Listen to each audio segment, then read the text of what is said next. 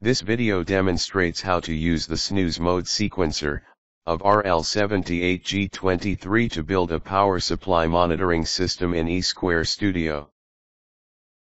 There are 3 videos. This video shows part 3, add user code and run the project.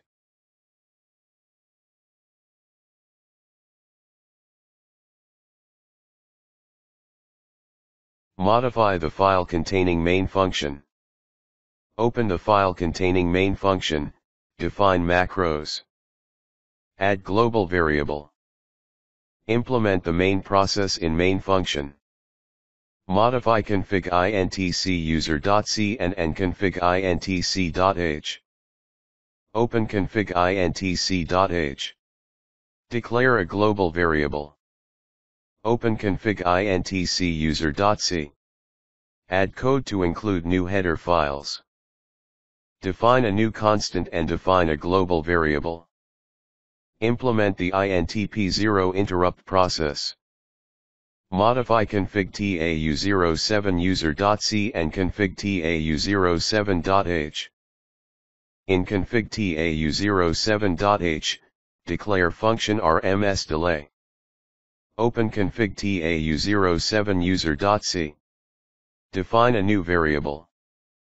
Implement the tau07 interrupt process. Implement wait process. Modify SMS program file to turn LED1 on off each time SMS completes the process. Open the SMS program file. Add a definition use LED. Change value of SMS G14 to 0xFF05. Scroll down and add code as follows. Build the project. Project is built successfully. Set up the board. J13, open. J17, short circuit pins 2-3. Connect the board to computer. Open debug configurations dialog to configure the debug session. Select SMS demo hardware debug. On the right panel, check all information of the debug configuration. For this project, select the COM port detected by your computer. Click Debug to start the debug session. Press Resume button when program is suspended. Observe the board. We can see that LED1 is blinking.